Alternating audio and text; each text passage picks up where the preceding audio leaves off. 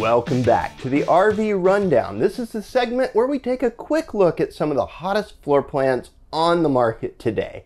I'm your host Barry, and I'm standing inside a 2021 Venture SportTrek Touring Edition 333 VMI. This is a front living travel trailer. So I'm standing what is in essentially the front cap. We have that automotive grade windshield that's letting all this light down into this living room. And guys, this feels like somebody squished a fifth wheel down into a travel trailer. It is an awesome layout. The living room itself has great amenities. We have a huge entertainment center that has loads of storage all the way around it. A big old flat screen, and that is on a swivel mount, so we can pull it out. There's a fireplace down low that's going to aid in heating up this camper in cold times and save you some LP cost. If you do have guests, that's not a problem because this sofa folds out into a bed. Directly across from our entertainment center, we have theater seating, and this is pretty special in the sense that it has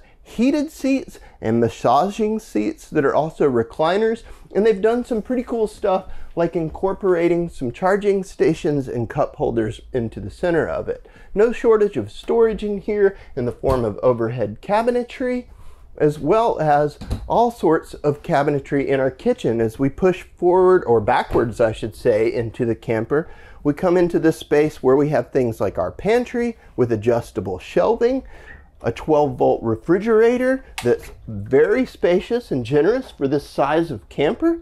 All of our surfaces in here are solid surfaces, so all of our countertops are non-permeable, and that allows us to have plenty of prep space.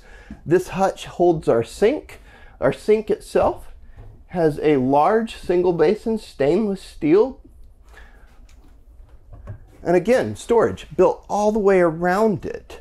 As we push forward, we see that we have a freestanding dinette. So these actually incorporate a little bit of storage down into the chairs as well.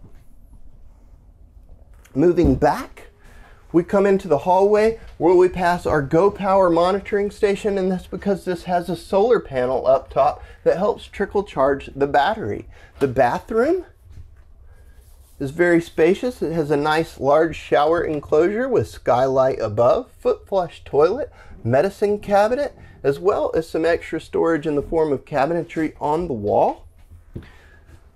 Also in the hallway, we have our main control center, and this has lots of great buttons that make everything super accessible and easy to use. The main bedroom is huge. Because the bed is on a slide, it really opens up the floor space here. We have another electric fireplace that's built into all of this surround storage that we see here. Nice hanging closet on the side, as well as chest of drawers. There's even storage up under the bed. It lifts us on struts. And notice that we have power up top, so if we needed to hook up a CPAP or something along those lines, we could. And another thing that they've thought of here is that this has a space for a washer dryer.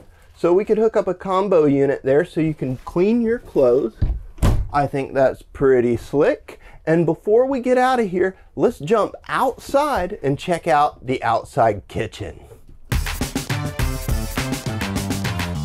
Here outside the 333 VMI, we have this wonderful outside kitchen slash entertainment space. This is on the back side of the entertainment center that we saw in the living room. And they've built in a 2-burner stove, as well as a sink, plenty of storage in the form of like cabinetry up above and drawers down below. We've got a decent little refrigerator, as well as a spot to hook up a TV if we so choose to. Our LP connection is down below, which allows us to connect that 2-burner stove or even a grill to the main LP tanks on board.